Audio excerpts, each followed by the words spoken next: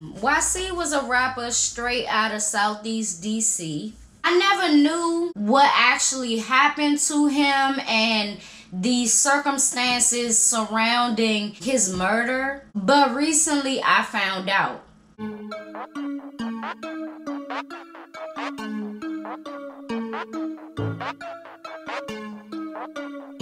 What's up, y'all? It's your girl B Octavia and I am back with another video. So happy Sunday. I hope y'all are doing well. I'm doing just fine. I'm getting orders together for Crush on You Company. If you didn't know and you didn't see my Instagram or my posts on my community, I did open Crush on You Company. This is a very near and dear business to me. I've been working on it for months, and go check out the website and see all that I have in stock currently. Today I want to talk about a DC rapper that passed away in 2017. You know, it's a pet peeve of mine when people say old news is old, but I don't think old news is less important than something that's trending currently, you know? So today I will be talking about YC. YC was a rapper straight out of Southeast DC. His name started to ring bells in the DC music scene. And this was about 6 or 7 years ago in 2015 to 2016. He has a lot of bangers, but the most successful song YC has created to date is Gangsta. So without further ado, let's get into the video. YC's come up was a really good look for DC, especially once he signed to Shy Glizzy's label and became a part of the Glizzy gang. All seemed to be going well until news started circulating that YC had got shot and killed in February of 2017. I never knew what actually happened to him and the circumstances surrounding his murder, but recently I found out. And that leads me to doing this video because I really thought all this time that, you know, some niggas spotted him somewhere and they was jealous of his talent and they took him out. That's what I was thinking this whole time listening to his music over the years. But like I said, I recently found out the circumstances, and I'm really disappointed and confused. I never asked around of what happened because I seen how the whole Southeast was in pain and grieving over this loss. Like, I don't even really think he knew how proud. It's like the Light Show and the Fat Trail, the Wale, like DC and Southeast in particular is very proud of those guys, you know? Is very proud because their talent makes us look good. For once, somebody makes us look good, you know? It was so early in his career that I don't even think he knew. I don't even think YC knew how important he was to his city. After he passed away, I definitely saw it. And I didn't want to ask around. I didn't want to be nosy. I feel like when somebody passes away, no matter the circumstance, like, if you could search that shit up on the side, do that. But don't go asking around what happened.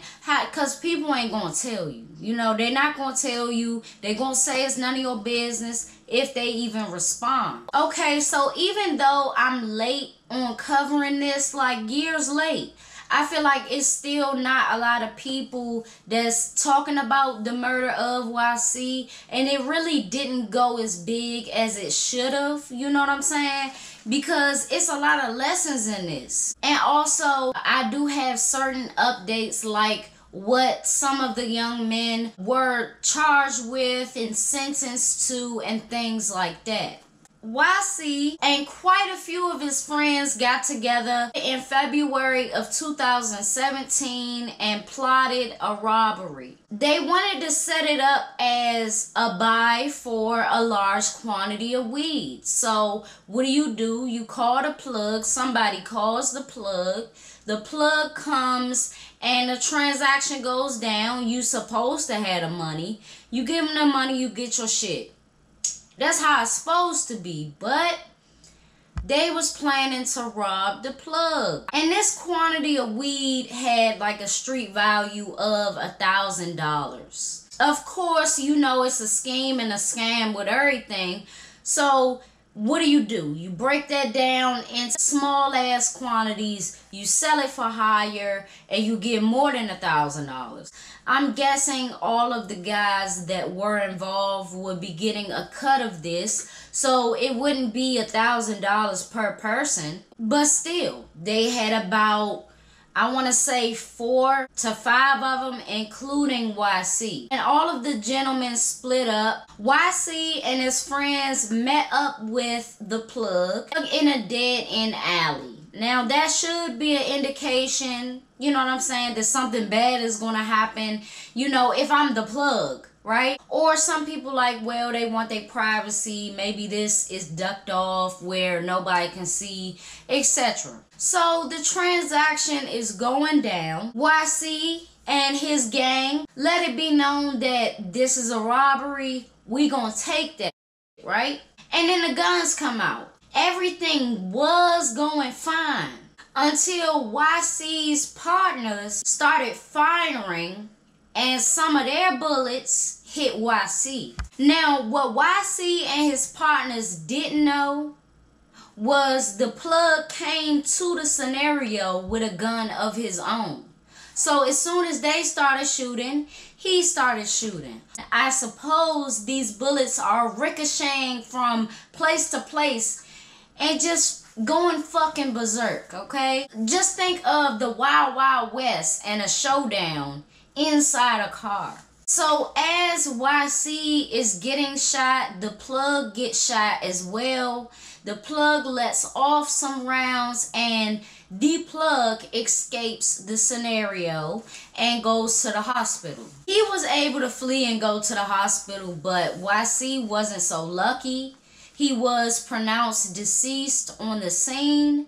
They still, you know, rushed him to the hospital, but it was nothing that doctors could do. Some of his last words that he spoke before passing on was, "Y'all shooting me, y'all shooting me."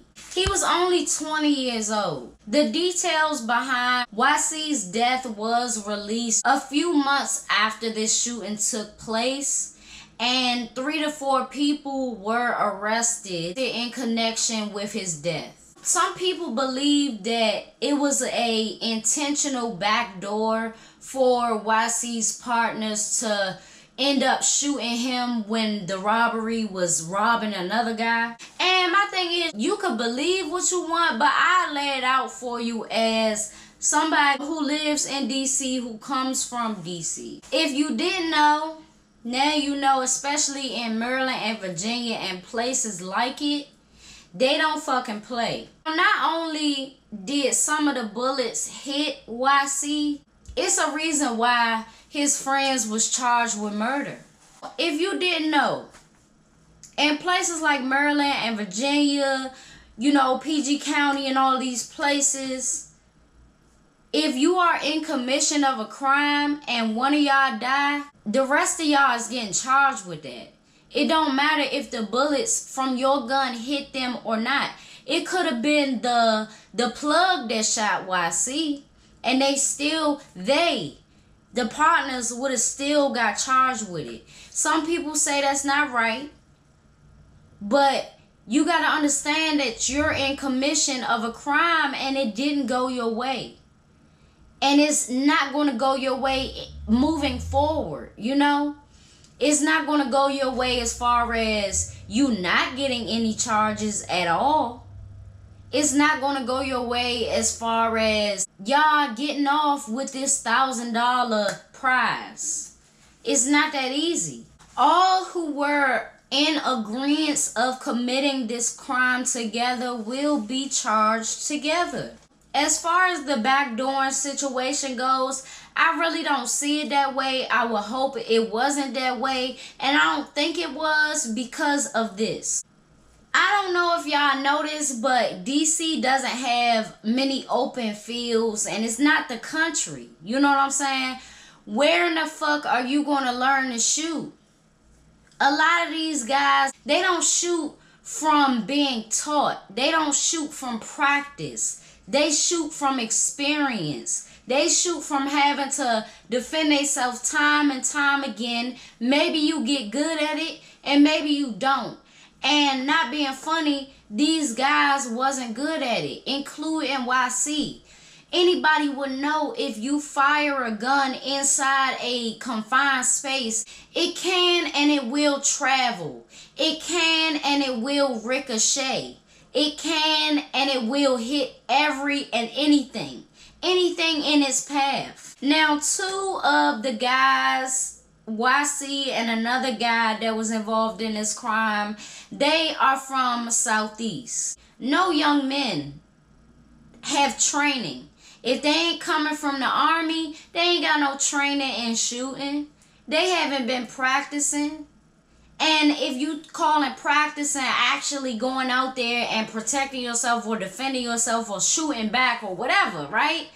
I guess. But real practice and real training, go to the gun range and get good and know what to do and not to do. Because this could have been avoided. All of the young men involved in this crime, they was 20 years old. All of them. And what was really surprising to me was it's not one rapper involved in this, it's two rappers involved in this. It's YC, who was blowing up at the time, and a rapper named Simba from out of Maryland who was blowing up at the time as well. So when I really got the facts of this, and come to find out they robbing and splitting $1,000 worth of merchandise, when I feel like YC's talent surpasses $1,000. What is $1,000 compared to the money that you can get from your talent? $1,000? That's not enough. That's not a move that I would want to go on because it's not valuable enough. You know what I'm saying? If some shit like this happen where somebody lose their life over $1,000, when motherfuckers actually be losing their life too over 20 grand and however much, I'd rather go for the 20 grand and some bad shit happen than $1,000. I'm just saying. I'm going for the big bucks. I'm going for the buku. Okay? And the thing about it is, even if we wasn't talking about YC's murder and this murder didn't happen, he would have went to jail for quite a while for robbery. You gone. No music,